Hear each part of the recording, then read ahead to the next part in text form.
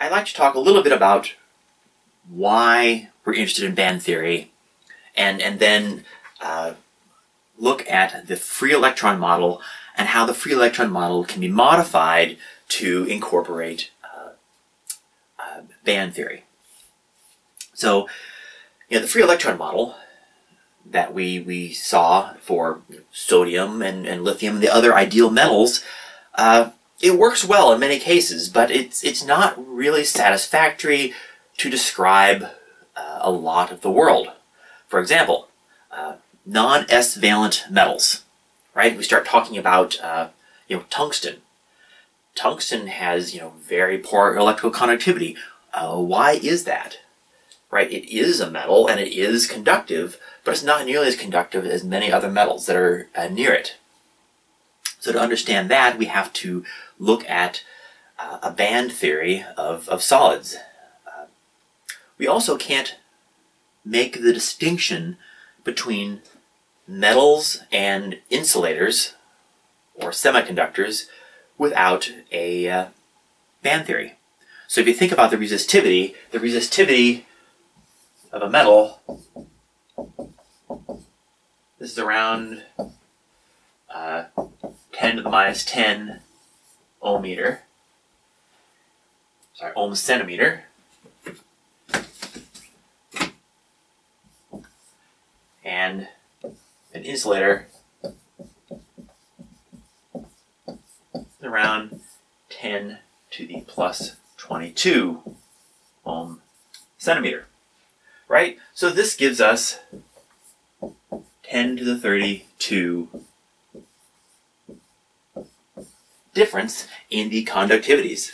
And that's absolutely, astronomical. And it really is astronomical. If you think about, the distance from the Earth to the Sun, that's 10 to the 11 meters.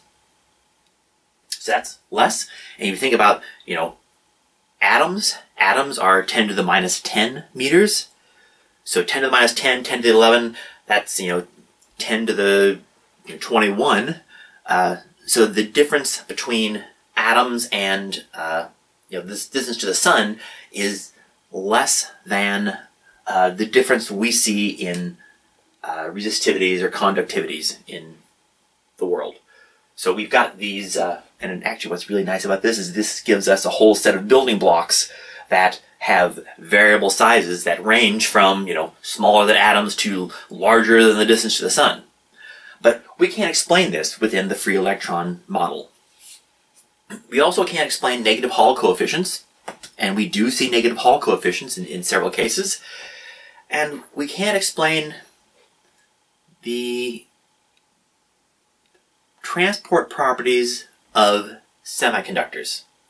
So semiconductors are insulators that have a small band gap, but in order to understand their conductivities as a function of temperature, and more importantly, the impact of dopants and impurities, we really need a band theory.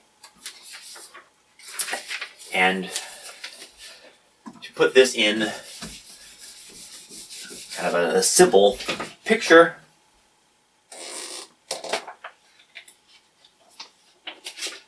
if we have our energy levels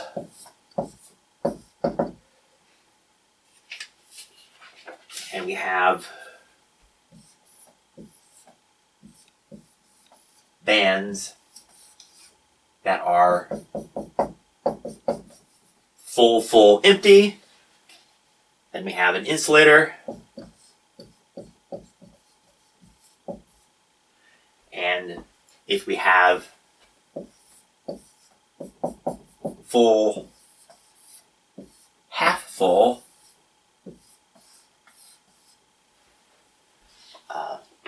empty, we have a metal, and this is what we were looking at when we looked at the free electron model, and we were talking about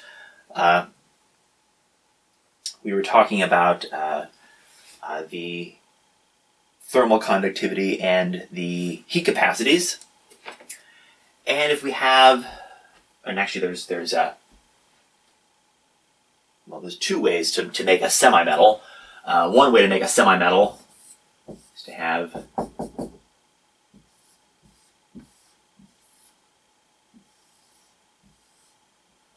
two bands that overlap slightly.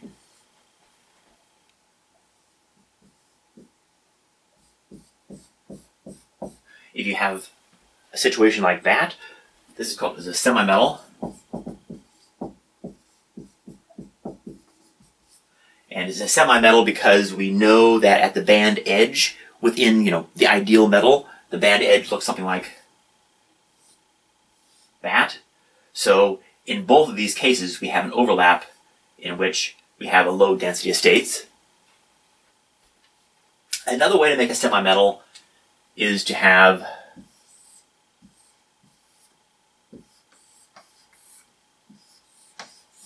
a band which is entirely encapsulated in this other band. And this is what you get when you have a transition metal. For example, tungsten.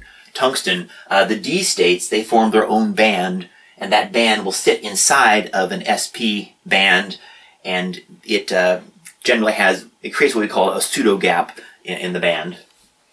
Semiconductors are just like insulators. However, you have a very small band gap.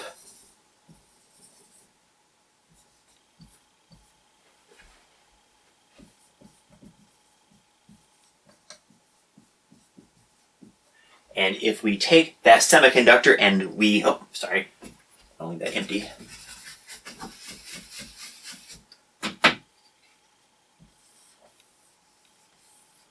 And if we take this and we put in a dopant species, we're essentially adding a few states inside of the gap, which can contribute to the conduction band.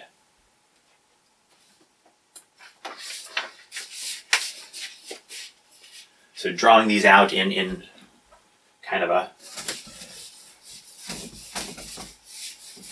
dispersion form, our ideal metal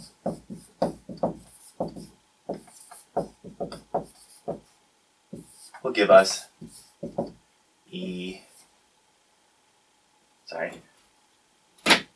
density of states, that does this.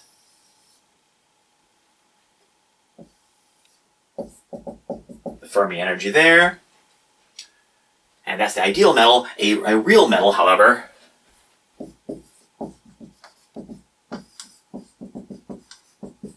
will have structures in its density of states that may look like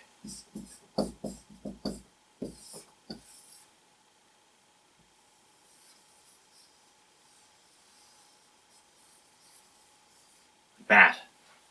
And we have a Fermi level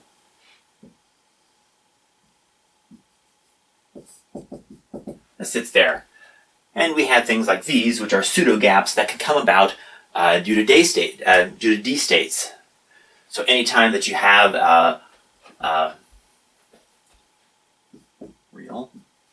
anytime that you have a density of states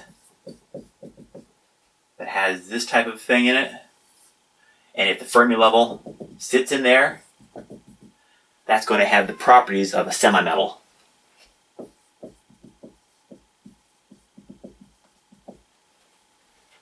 And then in the case of a semiconductor, semiconductors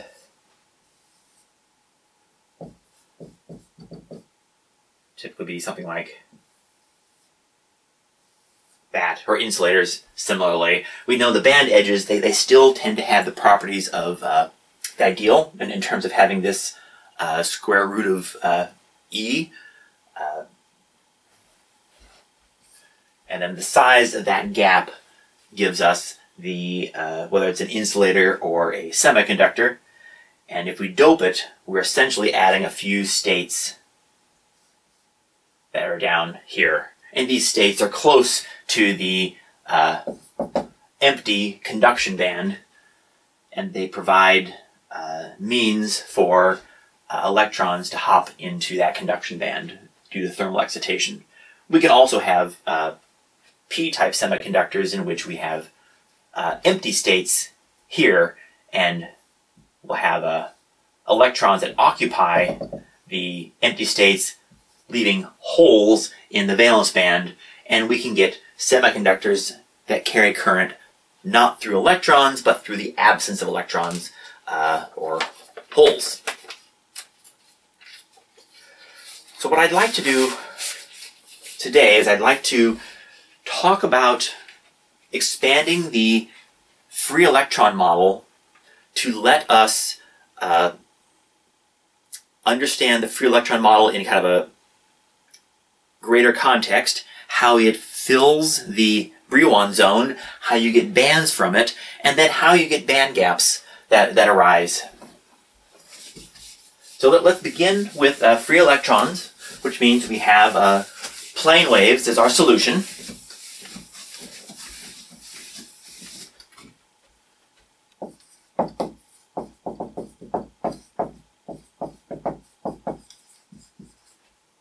So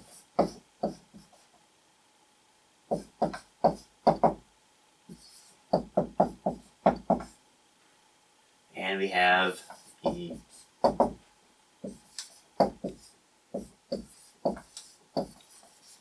k squared. So we've got the eigen functions and the eigenvalues associated with these electrons. And we also know from this, or not from this, but we know from the last several lectures that we can represent this in k-space, and also within that, or reciprocal space, and also within that reciprocal space we have a lattice. Let's call this, say, B1 and B2. We have a set of lattice points. That's not B1, sorry. This is B1. And this is B2, sorry. B1 and B2.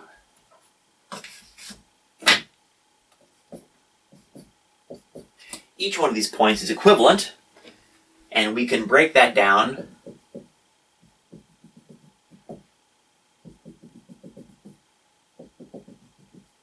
and if we represent our energy in k-space, we get some sphere.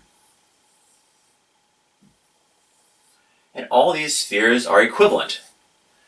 So we know, for example, that point, or that solution in reciprocal space is equivalent to this solution, this, and all of these are connected through a lattice translation G, or a reciprocal lattice translation. Okay. Well, the way I drew this, I drew these circles, and the circles represent the occupied states, right? So that's the Fermi energy. But we know that the Fermi energy just represents the division between the full and the empty states. But you actually solve your problem. We solved our eigenvalues independent of the occupancy. So we know that this solution actually continues. So let's draw this in k-space and just draw one dimension, right? So let's have let's draw our, okay, get a little darker pen here.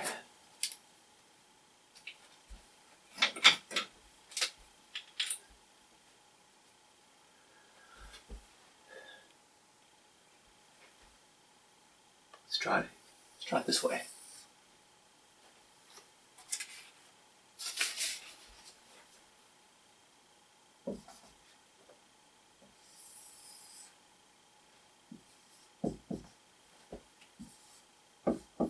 So we'll just draw the kx direction, and we'll get something that does this.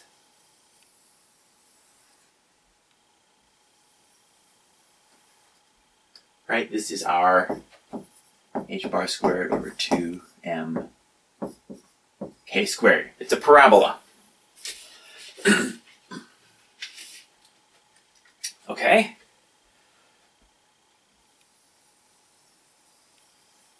And this is our zero, our reciprocal lattice point.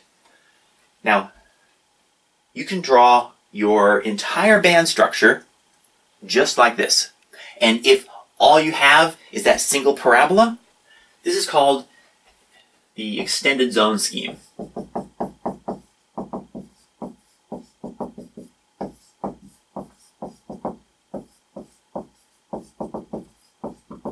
Or representation, or whatever you want to call it. But that's how we represent it. And, you know, we'd have our... let's bring this in a little bit. 2 pi over a, 2 pi over a, 4 pi over a, 4 pi over a. And that's one way to represent it. But we know that we have more bands. If you want to, we can represent it including the periodicity from the other bands. And then we'll keep this parabola, but then we'll also include the parabola that does this.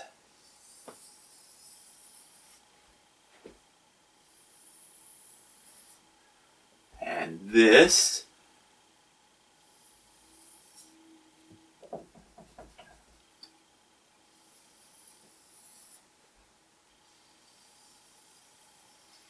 And this.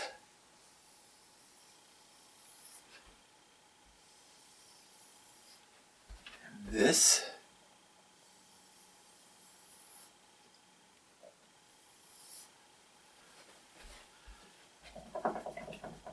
And having this representation in which we draw the parabola at our gamma point and then at every other reciprocal lattice point, this is called a periodic zone representation.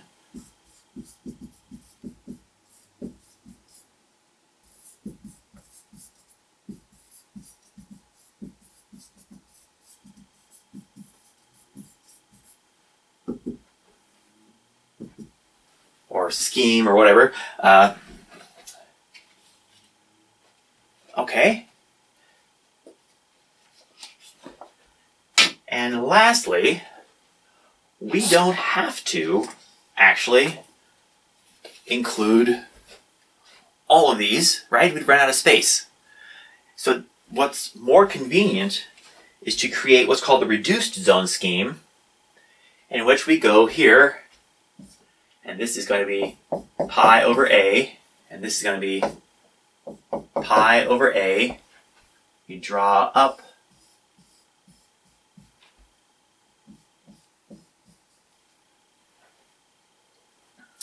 and then we erase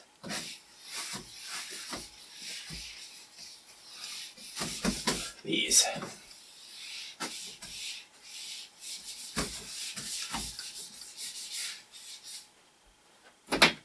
So here we have bands that come up,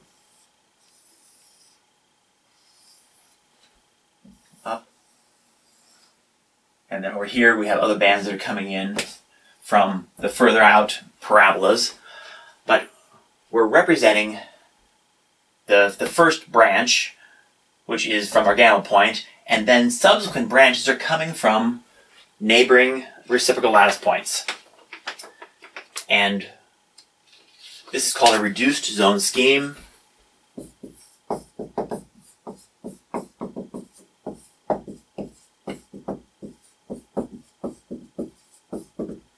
And we define what's called the Brillioun zone.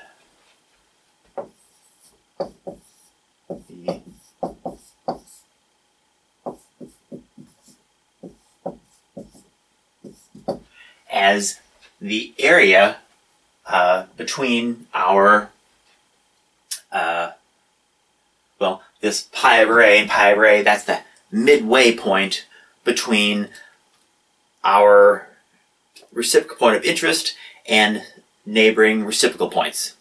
Turns out, as you get to more complex, so I just drew this as kind of a simple square, and if you have a square reciprocal lattice, then your Brillioun zone is a cube. As you go to reciprocal lattices, for example, the FCC and the BCC, you start winding up with more complex shapes because, well,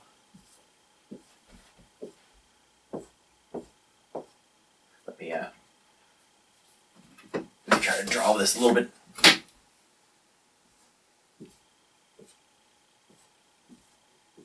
So if I extend it, for example, I'm going to stretch it in the kx direction, then for me to draw the Brillioun zone around this one, I would have to draw the midway line between these 2 points, the midway line between these 2 points,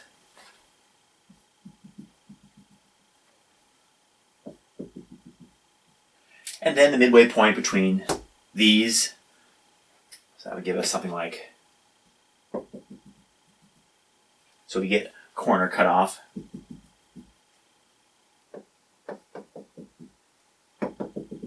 So my Brillioun zone is going to look like this.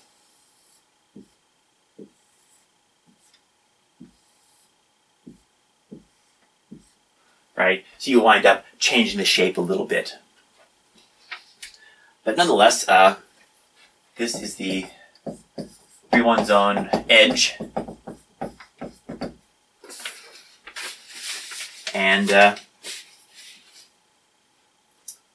that is the way to think about this. Now let's look at an example of a s-valent metal in a simple cubic lattice.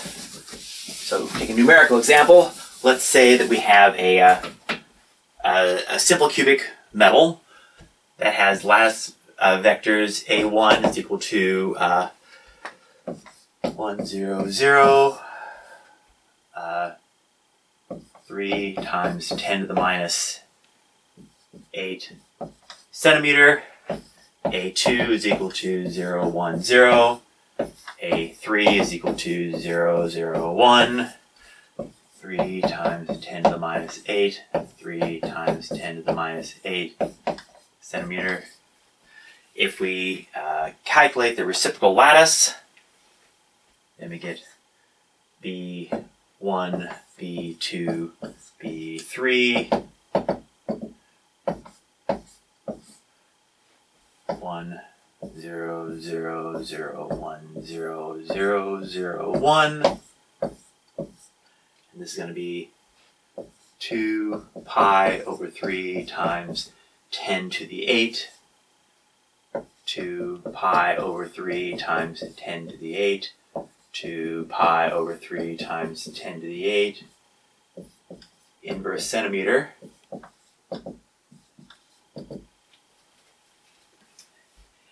And our charge density,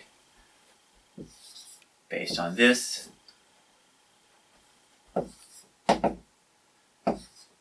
23 times 10 to the 22nd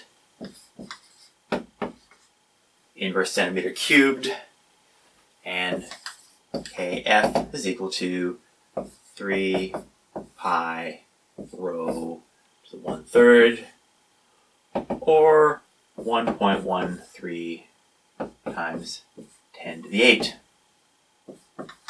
inverse centimeter. Okay. Now, representing our bands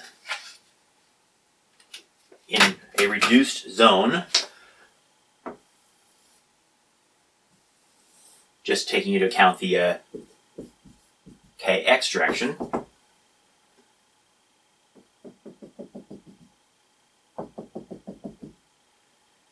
this is pi over a. Our K Fermi is larger than pi over a. And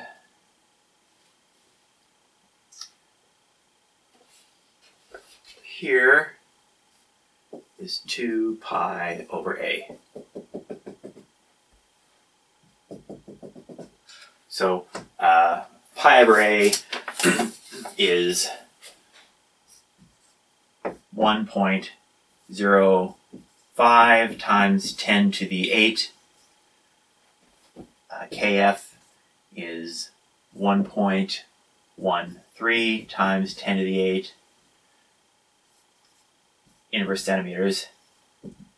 And 2 pi over a is 2.094 times 10 to the 8th inverse centimeter. So if we just treat these as though they are a free electron, which is not a bad approximation for an s-valent metal,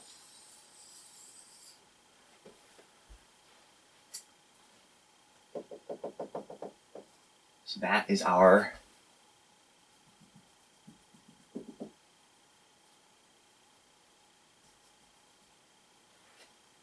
E Fermi.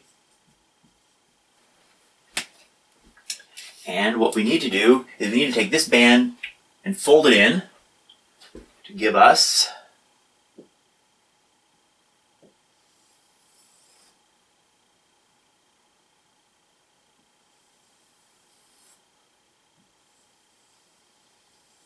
something like that. I'm going to erase these now.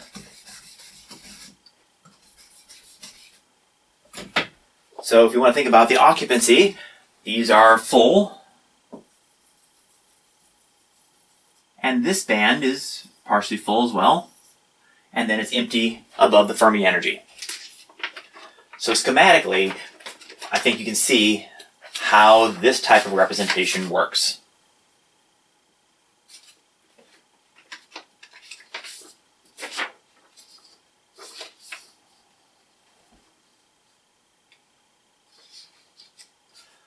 This type of zone folding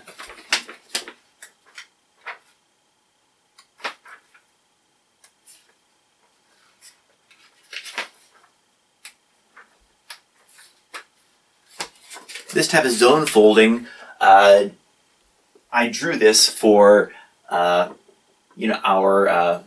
simple structure, but it actually continues. And if you want to think about this in terms of the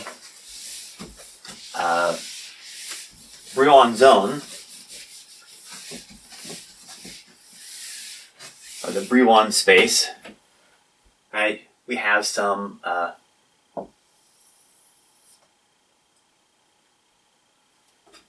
me think of an easier way to draw this.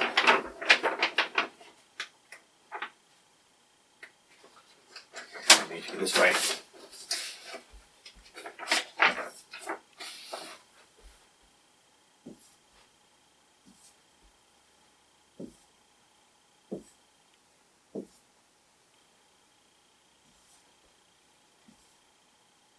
Okay.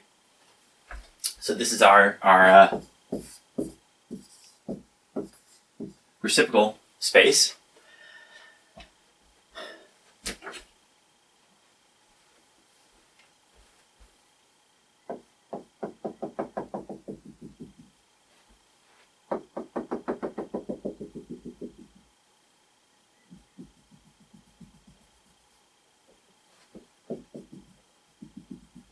Again, this is a simple cubic structure. Now, in this simple cubic structure, we would represent this as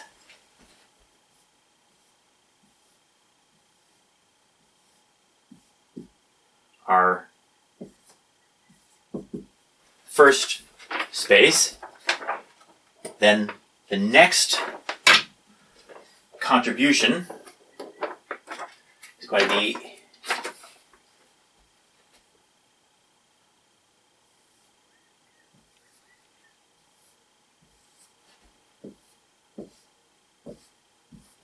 this. And that comes about because we drew our lines which bisect the distance between these next points. So that means that this region here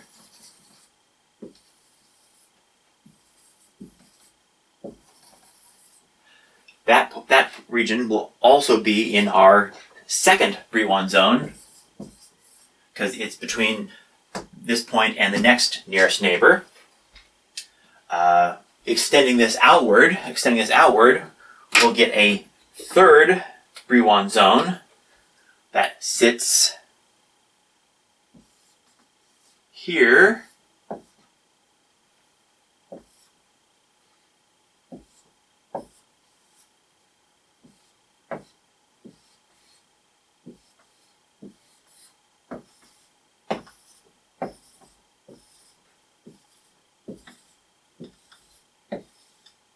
This is our third Brillioun zone.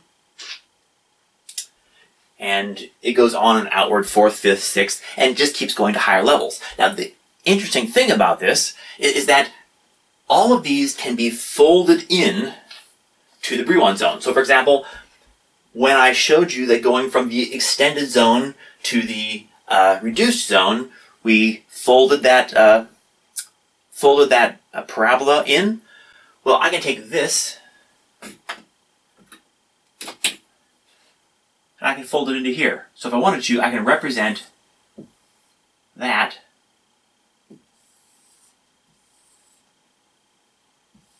so I fold that in, that in, that in, that in, and I can represent this second zone, or the second level of those bands, as being inside of my first zone, but just up a level. And I can do the same thing with these, right? So if you think about it, these are being represented as these.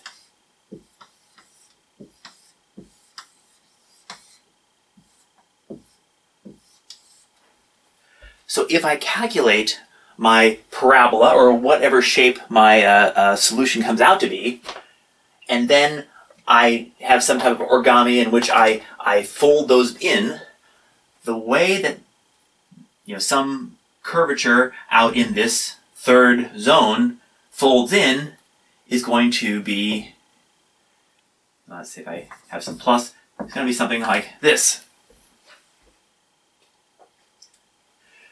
So it allows us to have some type of symmetry that pulls all of this together. Now, this folding also means it has implications for our Fermi surface. So the Fermi surface, that's where K Fermi sits. And let's, I'm just going to erase this and start over.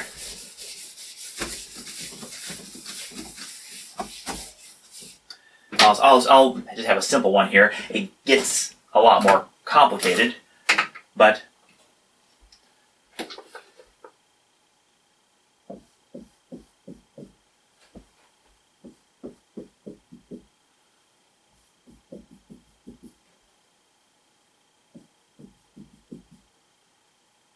okay. So let's say I've got my reciprocal lattice point here, and this is the edge of my Brillioun zone. This is, again, a simple cubic Brillioun zone.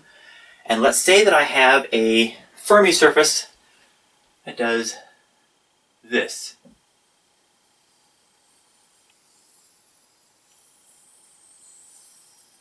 Again, I'm treating this as a nice free electron model. Well, what it gives us is it gives us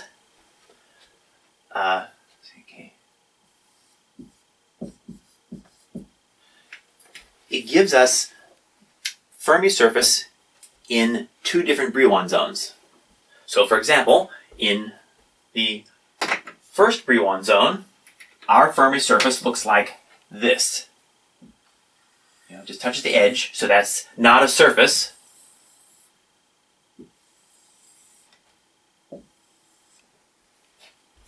This is our surface.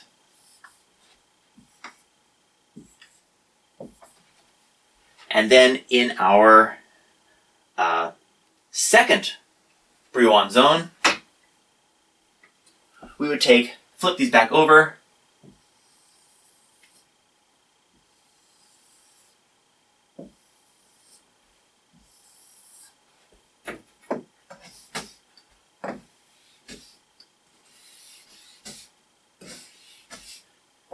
and that would be our second Brillioun zone. We have these surfaces. And what's significant about this, remember, is that when we talk about these Fermi surfaces, the surfaces are where electrons become free to conduct. They become free to share carry energy for, say, thermal transport or heat capacity. And in these types of representations, we can talk about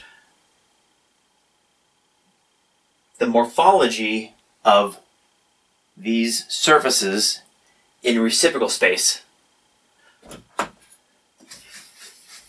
And later, we'll talk about how this is significant and its impact on conductivity. But for now, I just want to demonstrate that this exists, and I want to demonstrate how it plays out in terms of how it will play out in terms of our physical properties that we're interested in. It's noteworthy here that this is a metal, and the reason it's a metal is that it has a Fermi surface, and this is a fundamental definition. You know, metals have Fermi surfaces.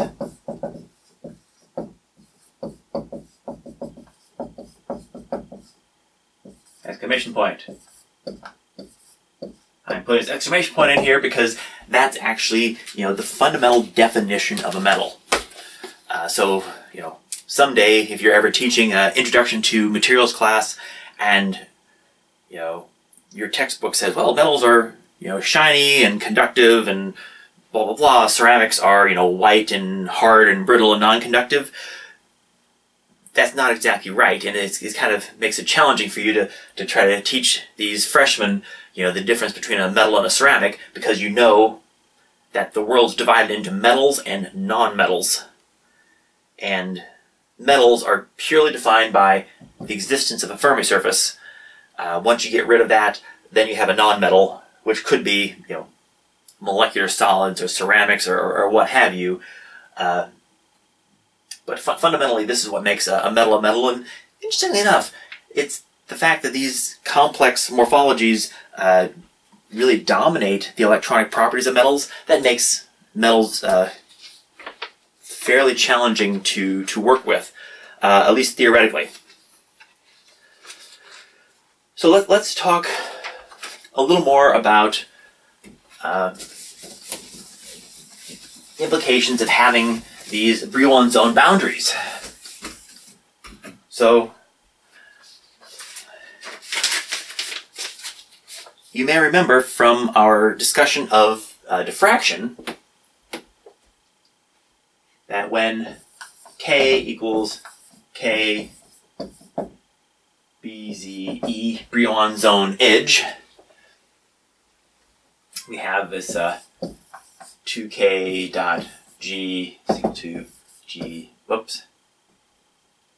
plus G squared equals 0, gives us K dot G over 2 is equal to G over 2 squared. So when if K equals G over 2, i.e. if K is ever a bisector between two points in our reciprocal lattice, anywhere along this surface, it satisfies the condition for diffraction.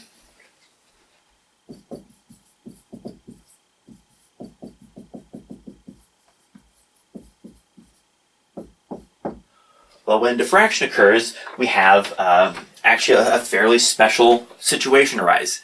What happens is that the velocity of your wave goes to 0. So think about this. What's happening is that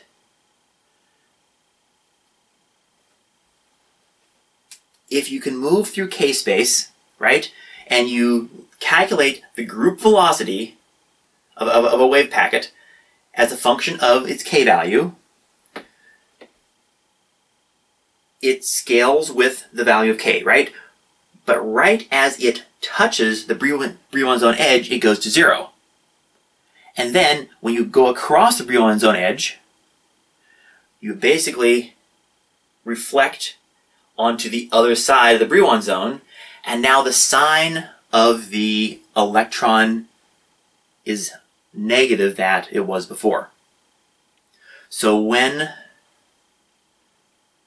we're touching the Brillioun zone edge, that's the point of 0, and then if you go past it, or if you go past it in iterating through your k-space, then it changes the sign. So some people like to say that an electron will reflect off of a Brillioun zone edge or a surface. I am kind of uncomfortable with that because it implies some kinetics that I don't necessarily see as obvious, but it does if we talk about changing that k value. So what does it mean that it goes to 0? Well, if you have a wave and you can mess with an oscilloscope or MATLAB or whatever, and you keep changing your k values, and you watch these evolve. When you hit the Brillioun zone edge values, you're going to get a standing wave, which means that the wave is no longer propagating, but it just stays in place and moves up and down. And that's what occurs. So we have basically the condition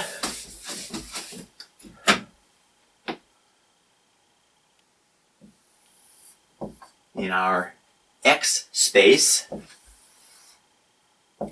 0, a, 2a, 3a,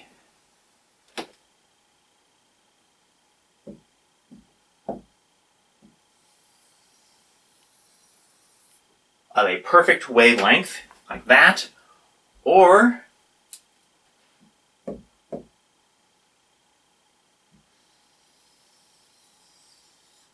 like, oh, maybe, sorry, let's try that again.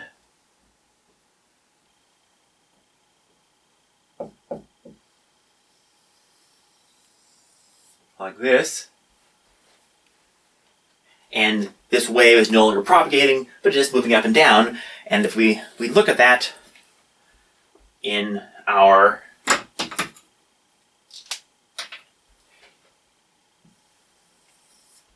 k-space representation, that occurs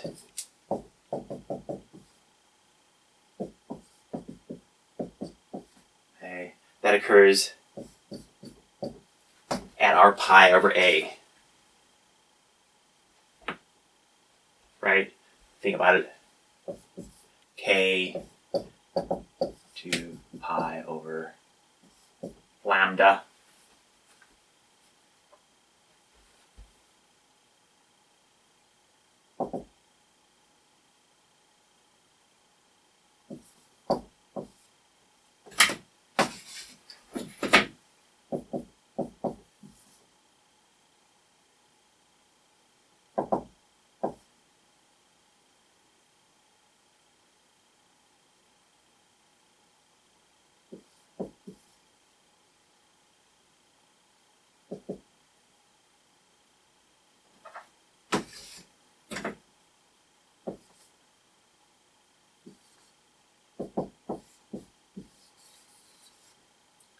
I apologize, I drew that wrong. If you actually work that out, 2 pi over lambda is equal to k, that actually should be 2a. Oh yeah, okay, I got that right. It goes to 2a. Ha! So that is lambda. Okay, So we can have two different solutions, a sine and a cosine, and I'm going to represent this as psi plus is cosine pi over a x, and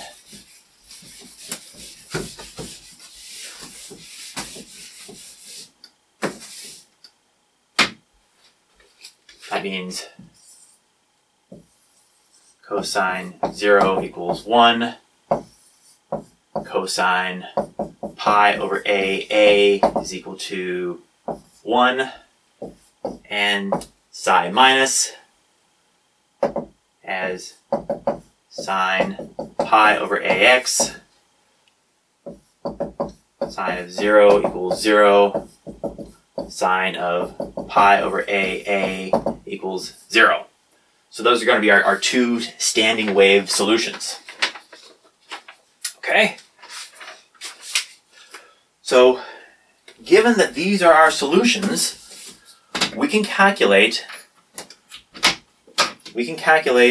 the expectation values for the energies. Right? The expectation value for the energy, or any operator, so this is going to be the expectation value for the positive solution, is equal to psi plus star times the operator, psi plus over psi plus star psi plus. Right? This is back from the first month of lecture, and E minus is equal to, actually I'm going to call this plus or minus, and then I'll just substitute in the minuses. So that this gives us our solution. Now, our Hamiltonian is T plus V. That is going to be negative h squared over 2m del squared, and this is our atomic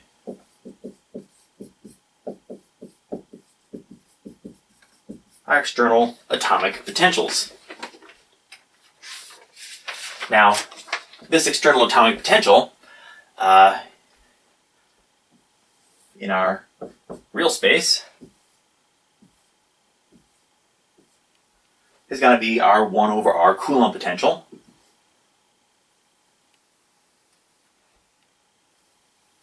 It's something like that. But our Coulomb potential has an infinite range. It has a 1 over r decay, which means that we can't just include 1, but we actually have to include the contribution from every atom in the crystal. Okay, well, how do we do that? We do that by representing it in a single periodic box and then expanding as a Fourier expansion.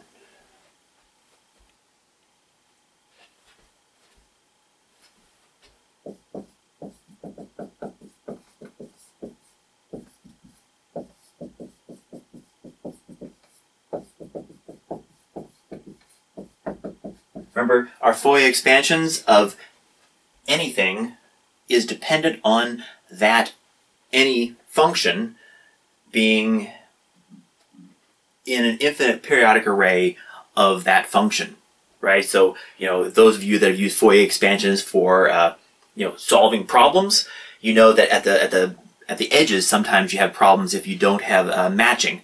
Well, in this case, this is not going to be a problem. And what we're going to do actually is we're going to take a simplification. We're going to simplify this and simply translate this up here.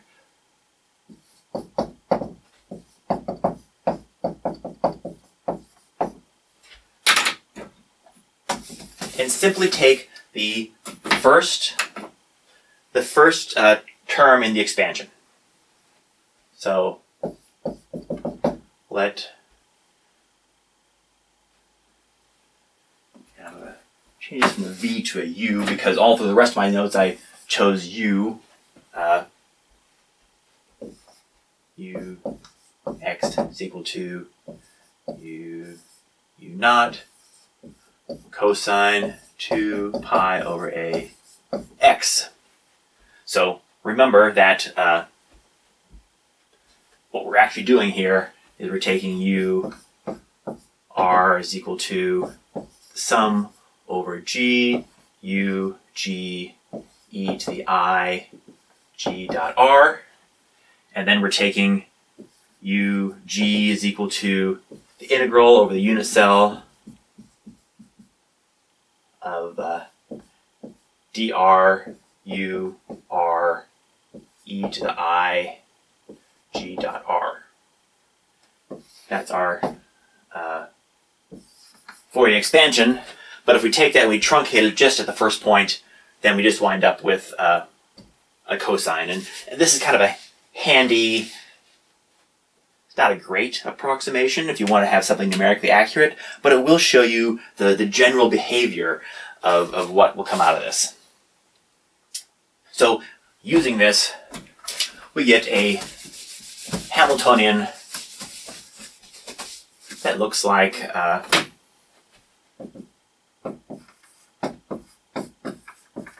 to m, and we're going to turn this into a one-dimensional problem again. D by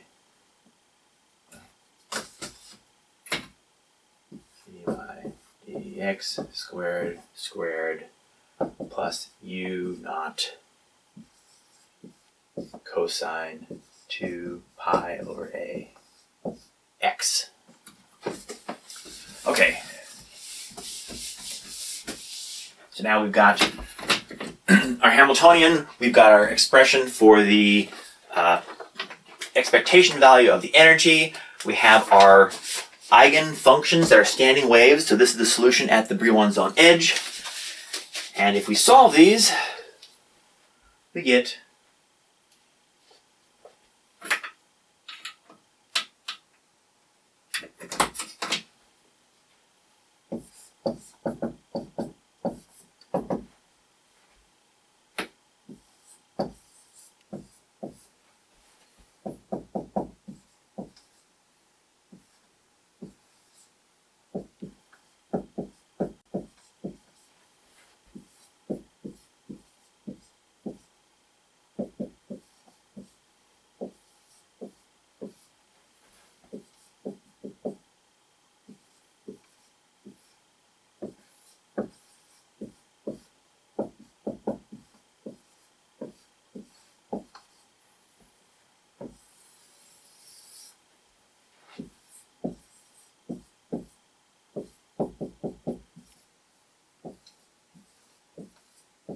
we get this, and you get the same thing for the negatives.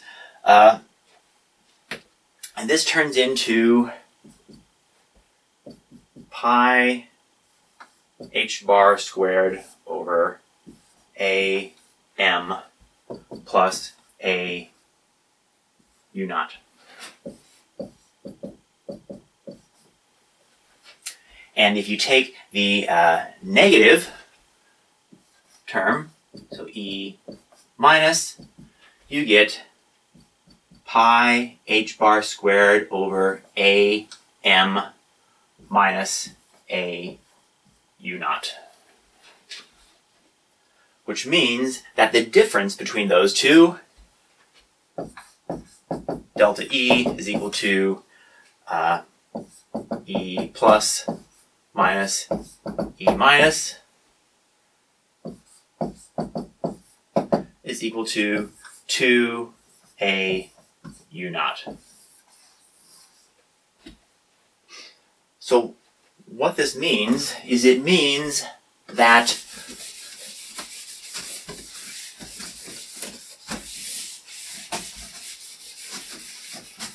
where we had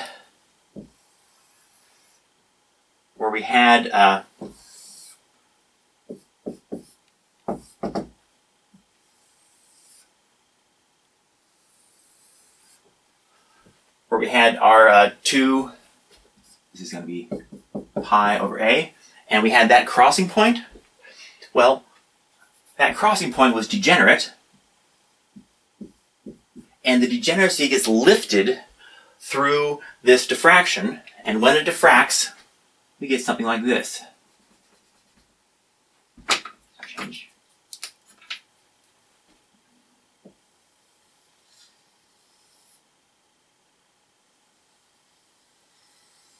That. And that's our delta E. Call this delta E here.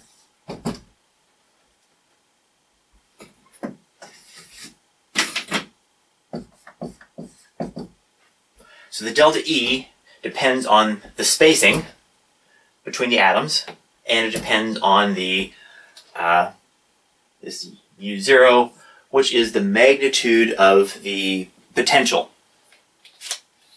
Which again is just telling us that the stronger the atomic potential on the electrons, the stronger the potential on the electrons, the greater the gap.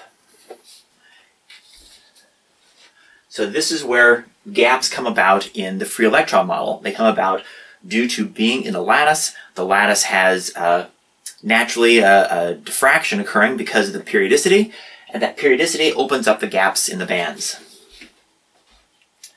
As kind of an aside, I want to point out that this entire problem could also have been addressed using perturbation theory. So if we look at our Hamiltonian, what we actually had here for our Hamiltonian was H is equal to H naught plus H prime. That is negative H bar squared over 2m dx. Our known solutions.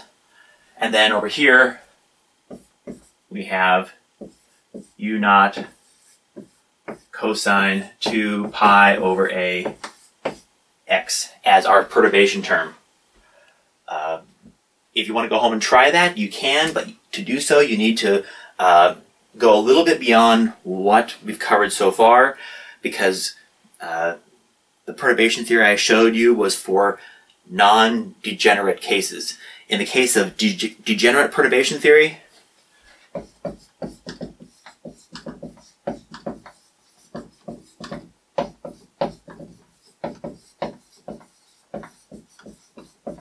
you need to apply what's called the Gram-Schmidt orthogonalization.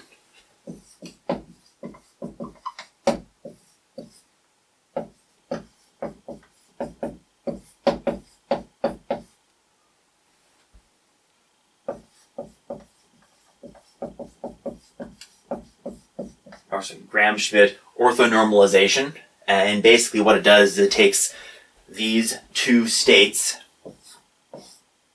which are degenerate, and it makes certain that as you express them in your perturbation theory, that they are both orthogonal and properly normalized. If you do this at home, what you'll find is that after orthogonalization, you're going to wind up with, and I'm using phi here.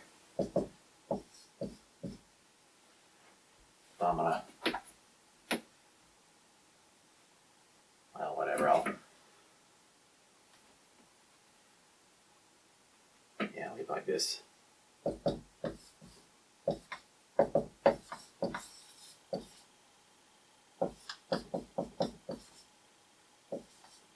As our first,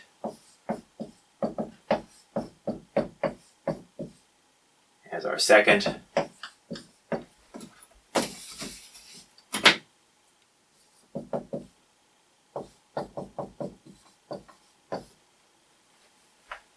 and then you can put these new orthonormal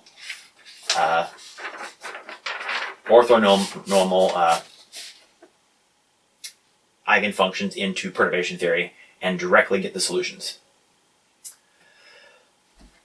So as I mentioned before,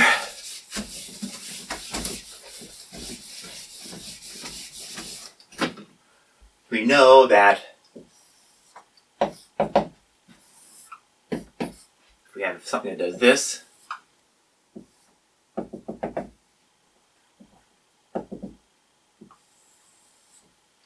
like that, that the group velocity is the slope of the energy dispersion. So here we have Vg equals 0. Hence we have standing waves. And this whole process, it also directly impacts our understanding of the Fermi surfaces and the shape of the Fermi surfaces. So remember I had I'm going to draw our Brillioun zone like this. And I drew a ideal metal.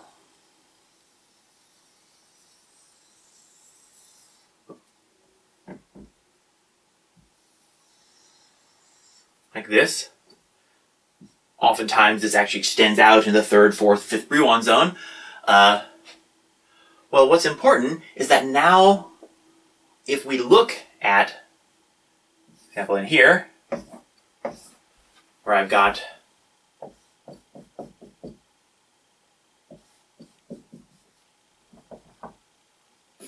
my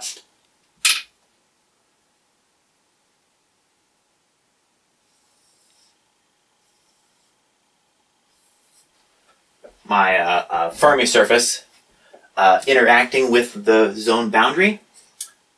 At the zone boundary, we have the diffraction.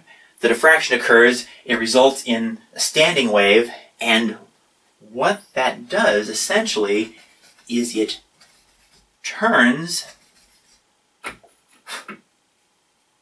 these two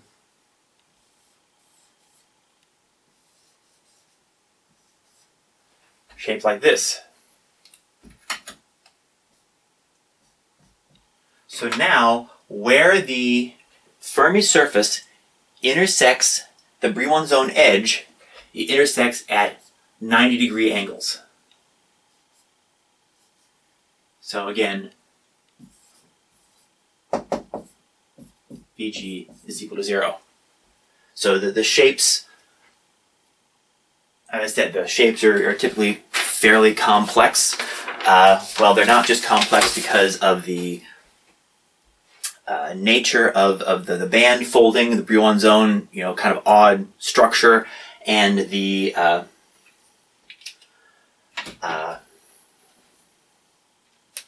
folding of the bands, but it also depends on the perturbations due to diffraction at the edges. And this is kind of an overview of band theory. Right? Band theory, we've seen if you have a tight binding model and you've got